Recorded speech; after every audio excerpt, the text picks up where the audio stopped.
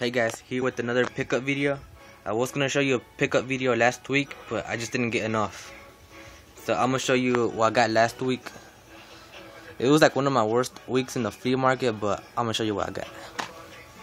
Here I got this game, Blink the Time Sweeper. Good shape. I haven't paid it yet, but it looks pretty fun. And it was a complete, and I'm pretty sure I paid it too.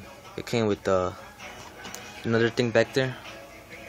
So yeah, that for $2. And then in the last row, I got a boxed NES game, WrestleMania. I already have it, but it's boxed, and I need more boxed NES games. The box is in a pretty bad shape, but I needed one. Now I paid $5, and I had 2 other games, so it's the same game, but I wasn't finding nothing that day, so I just got it. So it only came with the game, no instructions or nothing, and the game is in pretty good shape. And then when I was leaving, when I was going back to the truck, I saw the back of this game, and I had a feeling it was gonna be a sport game, but I just turned it around and it was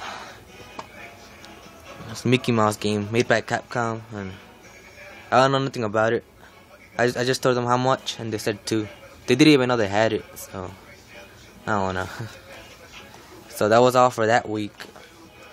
And then yesterday we didn't get to go to the flea market. My parents had to work, but we went to this other flea market, which they're open like till 5 o'clock, and there's not that many good games, but I got lucky.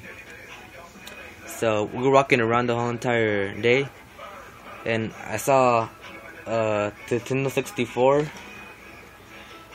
logo, and I knew it was gonna be a boxed game. So I go over there, and it was WCW NWO Revenge. I got it like that since it was kind of flat, so I'm trying to make it back. I'm trying to get its shape back.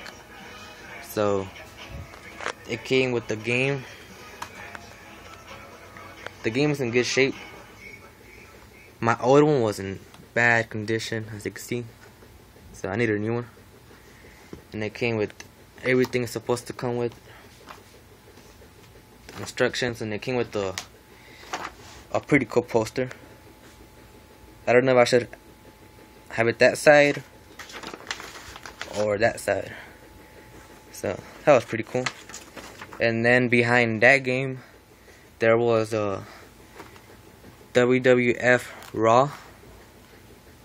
I already had the game, but again, it was boxed, and I'm trying to grow my Super NES box collection. Now I'm doing pretty good. And again, complete. The box was in better shape. It came with the instructions and that. And yeah, the game's in good shape. And then the last game was a sport game, Madden 98. The only reason I got it is because it was in good shape, and I didn't have it. Again, complete. So for those 3, I paid $12. She wanted 5 each, but I told her she could do 3 for $12, and she took it. She had more like WWF games, but they were like really flat. I would have got them and fixed them, but I'm pretty good.